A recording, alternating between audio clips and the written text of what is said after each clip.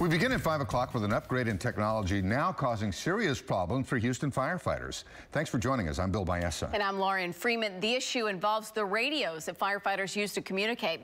Channel 2's Phil Archer is live in North Houston with more on the story now. Phil?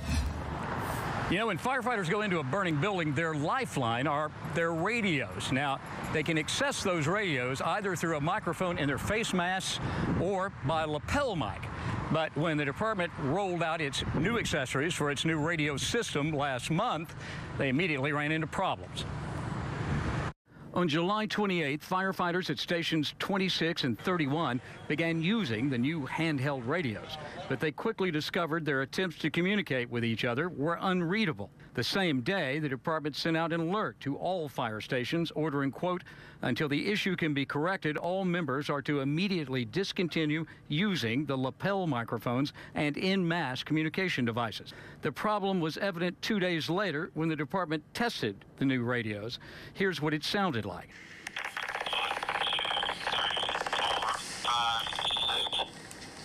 Ladder 31, you're unreadable.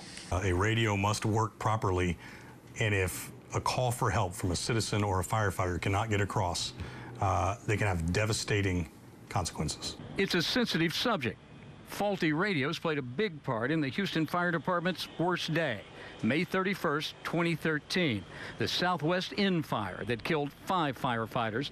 They lost contact with the others because their radios failed. And if this is a new system and a new radio that is being implemented, we do not want a repeat of losing one of our firefighters because of radio issues. We have lost too many of our brothers and sisters. The department began testing today in all of the city's fire districts to try to identify and correct the radio problem. And until that's sorted out, firefighters are being told to use their handheld radios without the accessories. Chief Rodney West with the fire department told me just a little while ago that the department believes the radios are sound. It's just that the accessories are new technology, and they're trying to work the bugs out of those with the help of the vendor. Reporting live in North Houston, I'm Phil Archer, KPRC Channel 2 News.